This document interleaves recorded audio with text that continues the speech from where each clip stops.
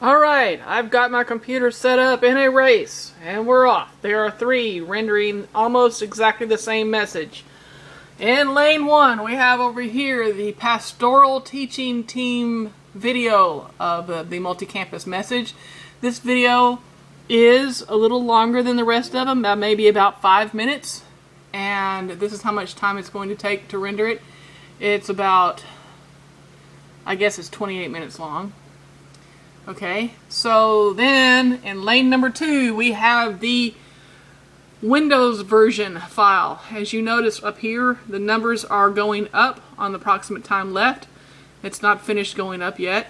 See, remember lane 1, it's going down. Lane 2, numbers are still going up. That's a Windows feature for you, right there. Not to be able to ever tell you the exact time it's going to take to finish a video. And that's a Windows Media version. That's a file that's native to Easy Worship and Media Shout. Over here in lane 3, we have an experiment going on right here. The multi-campus message is being rendered in high-def MP4. And its numbers are still going up. So I'll have to come back in just a few minutes. Oh, look at there. It just started lowering. So, the MP4 is rendering, and we know that it's going to take an hour and 8 minutes.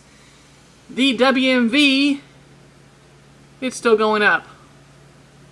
And the file that is in low def, 360 resolution, is still going to take 55 minutes to render, and its file is only 5 minutes longer than the other two. So, wow, it's going up. I'll get back with you in just a moment to tell you which one of these is winning.